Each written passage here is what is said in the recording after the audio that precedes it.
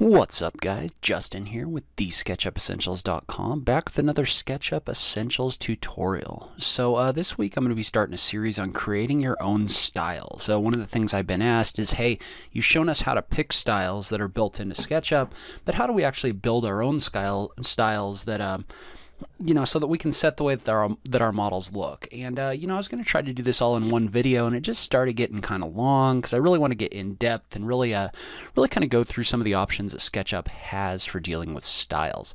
So anyway, let's go ahead and get started. So first thing you're going to want to do is you access the styles over here in your tray. So if styles don't show up for whatever reason, you can always go up to Window, Default Tray, and select Styles.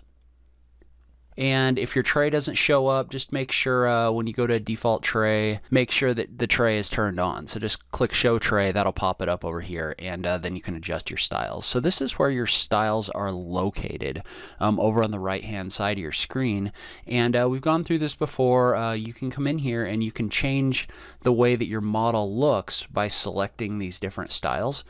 So, and what we want to do is we want to go ahead and create our own. So what we're going to go ahead and do is we're going to start off and we're just going to create a new style.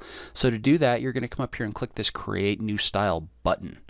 And that's going to pop up a new style. You see how it took architectural design and it called it architectural design style 2. So that's going to be your new style, but let's go ahead and rename that. So we'll call this TSE example. Call this TSE line example style. A little wordy, but that's okay. So anyway, that's going to be our new style.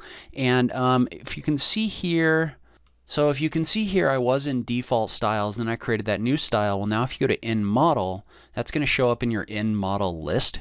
And that's great if you just want to keep this in the model, if it's not a style that you want to use in a different model. If you do want to save that to use in the future, what you can do is you can right click on it, click Save As, and then figure out where you want to save your styles. I recommend creating a folder somewhere, whether it's on a hard drive, like an external hard drive, whether it's on your C drive, just somewhere where you can get to it in the future. I've actually created a folder for some style examples, and I put a couple test styles in here.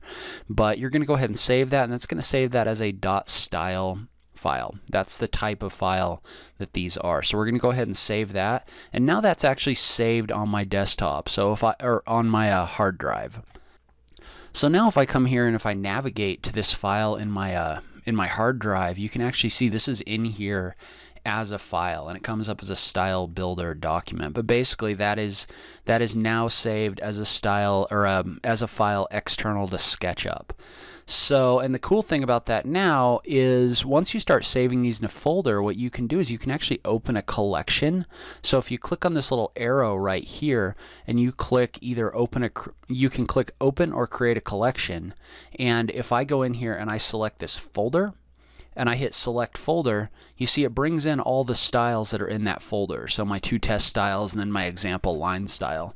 So once you kind of start creating a database of styles that you like and things that you've done in the past, you can bring those in real easy. So the other thing you can do if you end up creating a whole bunch of different styles in here is with your in model styles, or if you have these in a folder or a different group or whatever, you can come in here and click Save Collection As. That'll save your whole collection in here, just like that, so you can save multiple styles after you've created them.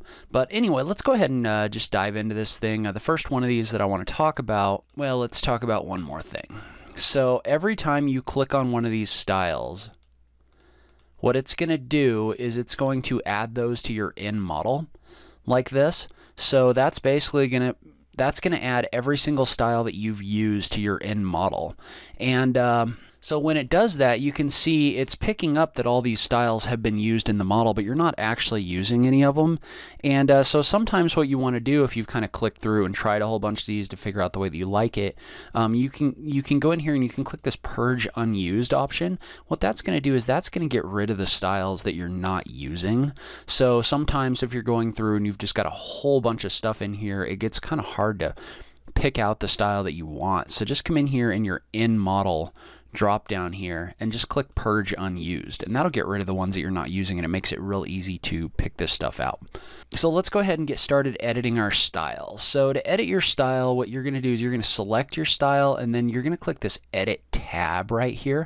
When you click this Edit tab, there's going to be these 5 different boxes, and these 5 different boxes are where you edit your different stuff in your model. So you edit your edges, your face settings, your background settings, your watermark settings, and then your modeling settings. And so that's where all the settings and visibilities are found in your model. We're going to focus specifically on the edges for this tutorial.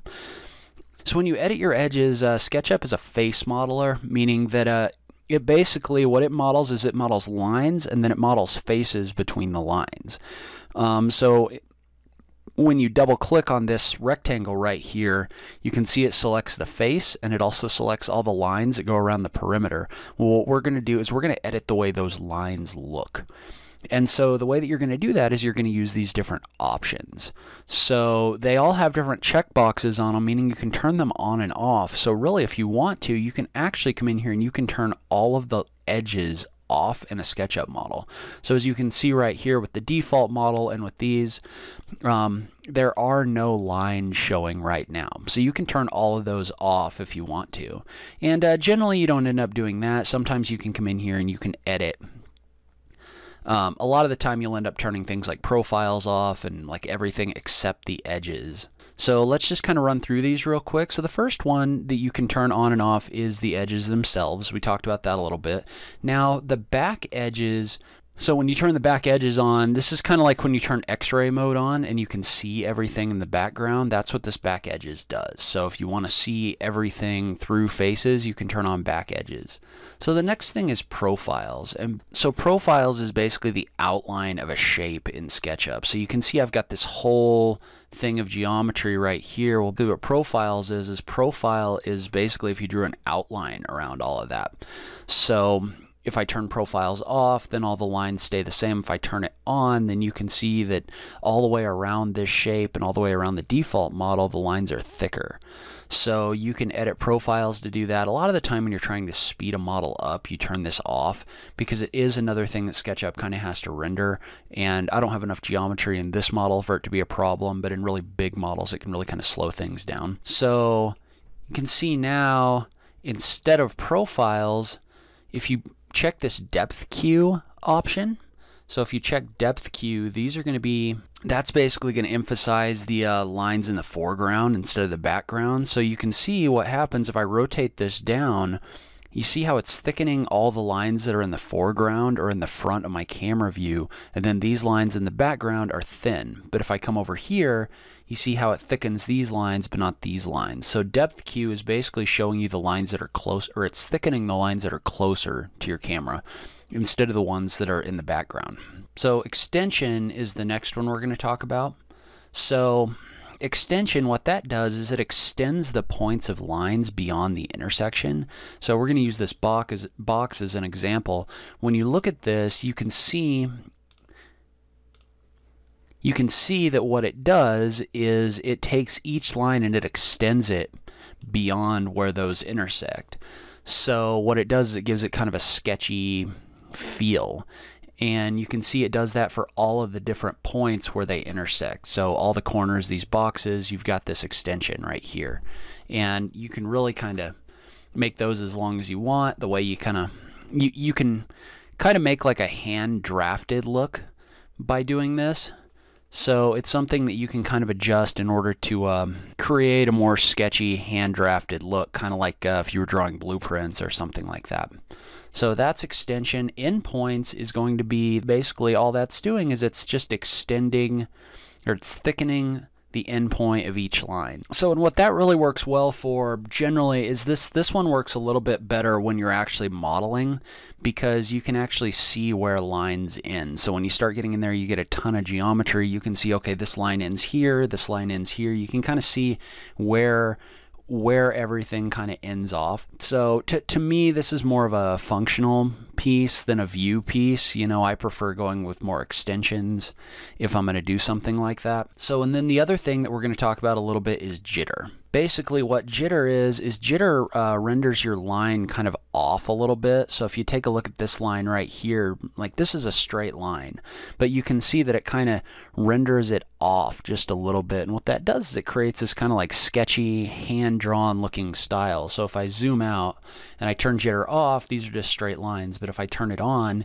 you can see how it kind of renders everything like it was drawn by hand a little bit. And then the other thing it does is it also kind of, not only does it just render it off a little bit, but it also kind of randomizes what parts of the line are rendered and what parts aren't. So you can see right here, this line, even though it's here, from that view, it doesn't show it as much. And so it just kind of contributes to the hand-drawn feel in your model. So, and what you can start doing is you can start putting these two things together in order to really create kind of a sketchy hand-drawn look, or you can really start using these to make this look however you want. All right, so then finally there's this little drop down here at the bottom that says color, and basically what this does is it allows you to adjust the color of your lines in your model. So like let's say for example that for whatever reason you didn't want to work with black lines. Well, all you do is you could pick this color all same, and you could come in here and you could pick a line color. So like let's say you wanted all your lines to be blue in your model, you can come in here and you can do that. You can change the way these different colors look. So you can really come in here and kind of customize this. I think some people like working with more red lines because it makes them a little more visible. So you can do different things like that. But there's a couple other options in here. You can do by material. By material is an interesting one. I actually did not realize you could do this until I was making this tutorial. But you can actually come in here and you can assign colors to lines. So like for example, if you select this by material, you can actually come in here and you can select a couple different lines and you can actually color them with the paint bucket tool. So you can take these lines and paint them blue, take these lines and paint them green. So by selecting and then clicking on those of the material, you can actually assign a material to your lines. So the last option is by axis. So you can come in here and when you select, like if you start off with these all black and then you come in here and you select by axis, what that's going to do is that's actually going to color your lines up based on the axis that they're drawn along. So your straight up and down lines are going to be blue, your side to side lines are going to be red or green as long as they're drawn on an axis. But if you come in here and you draw something that isn't on an axis at all, like this, then it's not going to have a color associated with it. So this is a real good way to come in here and basically see if you've drawn your lines on an axis. We've talked in the past about how important it is to draw everything along an axis. This is a great way to check that.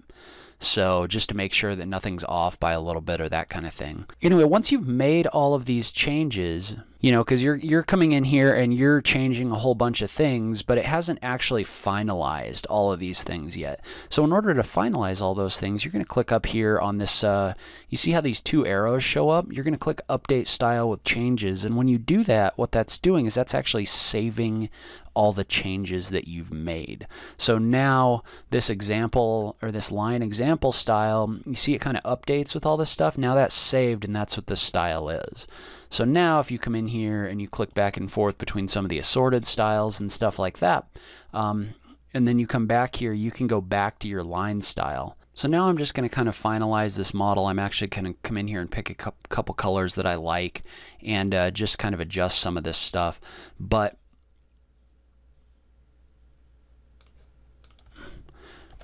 basically what you can do now is if you like the way this looks, you can come in here and you can adjust. You can come in here and you can adjust your style now that you kind of know the way everything looks. You can come in here and adjust it the way that you like it. So it's kind of a fun trial and error process to just come in here and just change things until you kind of get what you want. So, you know, you can change your jitter if you want. You can turn your endpoints on or off. You can turn profiles off. So if you're looking for kind of a hand sketch type style, this is kind of a good way to do that. You can, I wouldn't necessarily show my back edges on this one because I'm just going for that hand sketch style.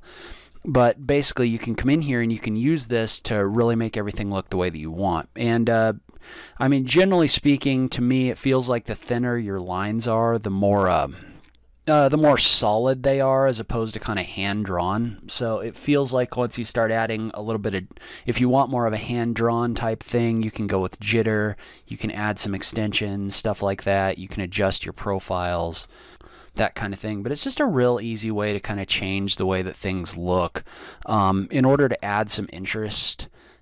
Just to make your model look a little more interesting, make it look a little more hand-drawn, a little more sketchy. It's great for presentations and stuff like that.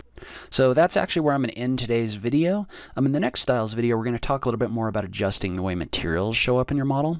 So if you like this video, please remember to click that like button down below. If you're new around here, remember to click that subscribe button for new SketchUp content every week. If you like what I'm doing on this channel, please consider backing me on Patreon. A lot of the plugins and extensions that I teach you to use on this channel aren't free, and every little bit helps. If you like what I do here, please consider pitching in and helping out. It doesn't need to be a lot, even $1 helps. I'd like to give a shout out to Chris Bannister for pledging his support this week. Chris, thank you very much. You are awesome. As always, if you have any questions or comments about this video, leave them down below. So thank you very much for watching, and I'll catch you in the next video.